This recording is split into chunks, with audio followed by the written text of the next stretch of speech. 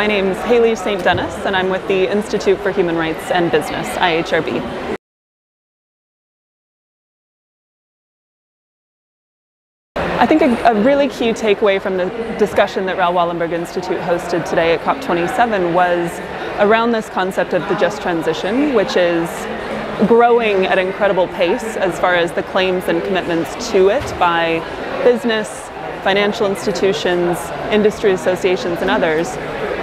Claims and commitments which are absolutely welcome and needed in achieving our climate targets in a people-centered way, but there's also really an incredible variety of definitions.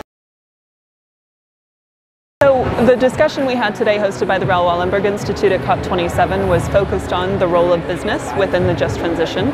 And what I would say in terms of that state of play right now is it's one that's not very well understood. And I don't think business themselves are very clear about what's expected of them in delivery of just transitions locally and ultimately around the world. And that's in part because guidance to date on just transitions has been very government focused.